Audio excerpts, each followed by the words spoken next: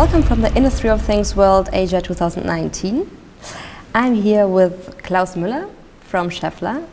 And yeah, welcome to the conference. Thank you. Thank you for taking the time to participate in this interview. Okay, my pleasure. Could you quickly introduce yourself and yeah, what are you doing for the company? Okay, I'm the COO of Schaeffler Asia Pacific. I'm living in Singapore now for 1.5 years. Before that I was 7 years in Shanghai as a plant manager and operations manager. And I'm here also for the topic of IoT because we are facing now a time where we start to digitalize our operations, our plants.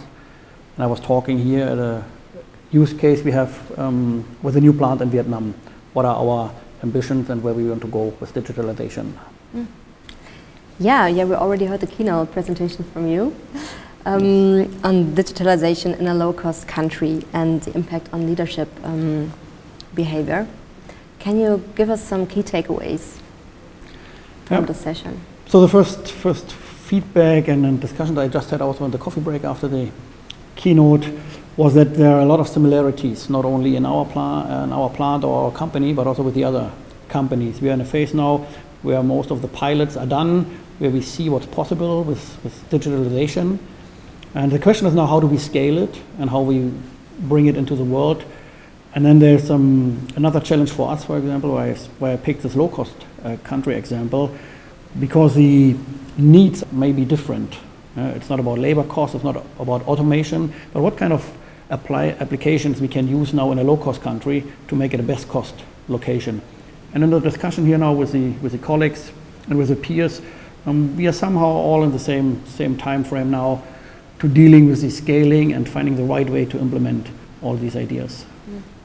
Have you already some success stories there to share?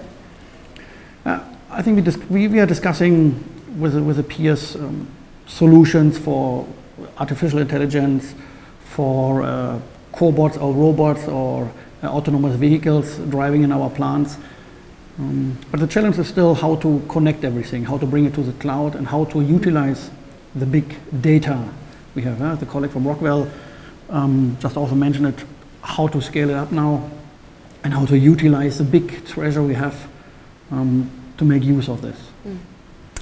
What are some of the challenges, successes and achievements you faced in your digital transformation journey?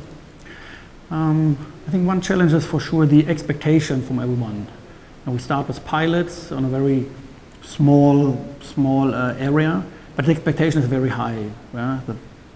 Our peers, our colleagues, the management expects fast results, fast benefits.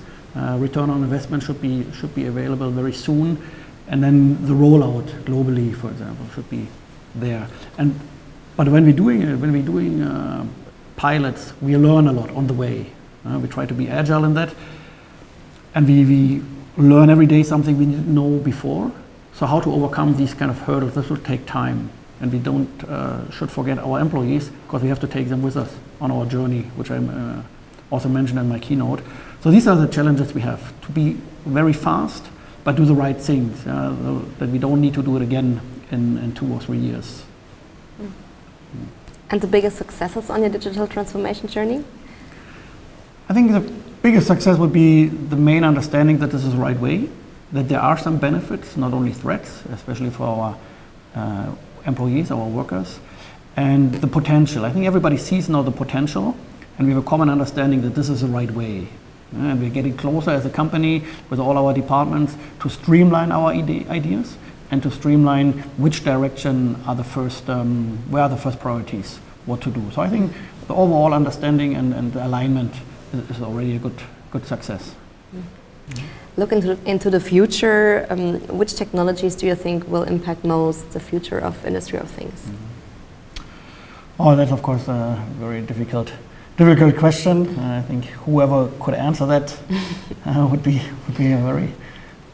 very successful in the future. But I think algorithms, artificial intelligence, when we know how to use our data in the right way and in a fast way, that is something which will have a lot of impact, at least for us.